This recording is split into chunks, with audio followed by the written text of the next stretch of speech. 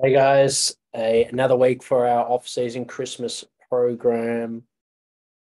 This is for most of you guys your last week before we integrate back into the football training. So really important that we get the footies out, get the football boots out for all three sessions, and get a fair bit of the change of direction work and kicking volumes in to ensure that you transition back into the main program either next week or the week after. Just going to hide those. Okay, let's get into it. So starting off the week with a moderate session. It's the easiest session of the week apart from the top-up run session that we've got on Saturday. So there's 4 running sessions this week. And we kick off with just the 5-minute easy-based jog, 4-minute mobility.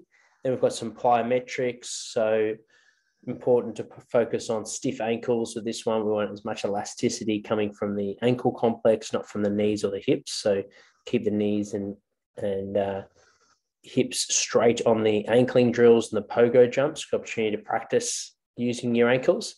And then for the single leg hops and the 90-degree hurdle jumps, that's where you focus on triple extension. So power through the ankle, knee, and hip all working as one.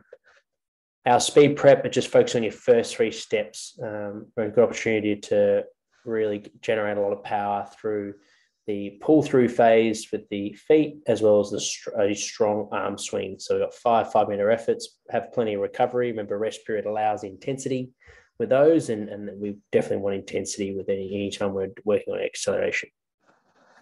Then we'll choose 3 of our change of direction drills. You're either practicing your electricity in the feet, so lots of quick feet like ladder type drills where you're on your toes and you're generating as much speed as possible over short quick steps, or you're focusing on your power like cutting where you'll spend more time on the ground but you're really pushing the ground away from you, generating high force. So practice your change direction technique. And then we're into it. 2K total to start of football work. So ideally this week, be like all weeks, it's great if you can get together.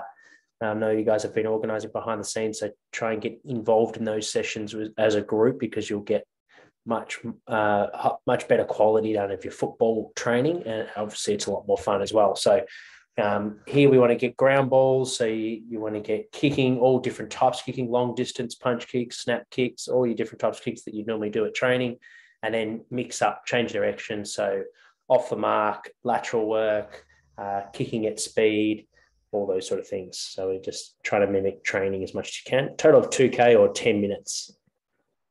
Then 5 40-meter sprints, building up in intensity. So we've got 70% effort, so 70% of your max velocity, your max speed, over 40 meters, then 80%, 90%. Then we're back down to 70 as a bit of a feel-good technique rep, just to accommodate that 90% effort.